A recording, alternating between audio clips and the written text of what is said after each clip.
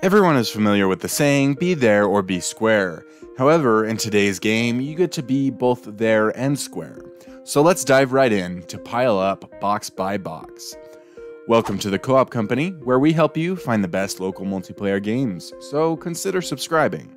This quirky game is family friendly and looks great for a calm play session with friends. It drops you into a beautifully crafted cardboard world with sun-baked islands, amber forests, and vibrant caves, where you and up to 3 of your friends can play locally as a variety of colorful boxes. The gameplay itself is in the form of a cooperative 3D platformer with a handful of exciting minigames, such as Box Ball, Pile of Dunk, or Tick Pile Toe. In standard platforming manner, you can jump, dash, carry one another, and even throw each other off ledges. PileUp is intended to be open to everyone, so it comes with simple controls, no penalties for failing, and very little time pressure. Levels have an open-ended design with no specific way to progress through each one. Instead, they foster ingenuity and creativity, letting you use boxes, items, and occasionally other players to solve the puzzles.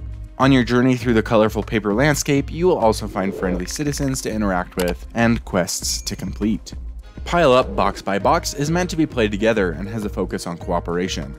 Teamwork is the goal, whether you're splitting up tasks, carrying one another, or synchronizing your movements. Being organized and communicating well are important. Despite all of that, it does allow you to play solo, and supports drop-in and drop-out local multiplayer. PileUp was released for PC in March and will be available on PS4, Xbox One, and Nintendo Switch on August 18th. As always, we've linked it in the description for your convenience. If you want to see more co-op games like this one, click on that playlist.